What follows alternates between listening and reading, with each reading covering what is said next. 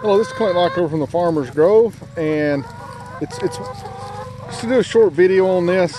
I had a lady here in Dunlap that called me, and she decorates her business with pumpkins, and I got pumpkins everywhere now.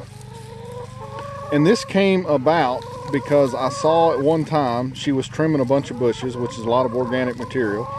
And then I stopped in and I took that all for her and put it around my tree, so I got those nutrients on my farm, and I'm going right by there anyway. She kept this, and now just from taking a few minutes to talk and ask somebody if he could, take something for them, I go and I get all these pumpkins, which when I hit them with a hammer here in a little bit, I'm gonna have probably about 80 pounds of free chicken food. The girls are loving it. And I can put the pumpkins where I want them in these beds, and then they will just keep shredding and shredding and shredding. And then in the spring, I'll have good looking beds because the girls are doing their work.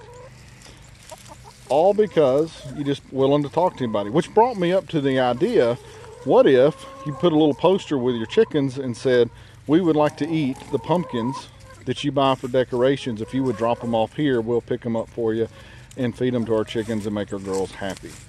I bet you could get all kind of compostable material if you were just to try that, which I very well might, because it would be, I would like to have all the pumpkins that were bought in my valley that given to me that I could just spread out over the fields.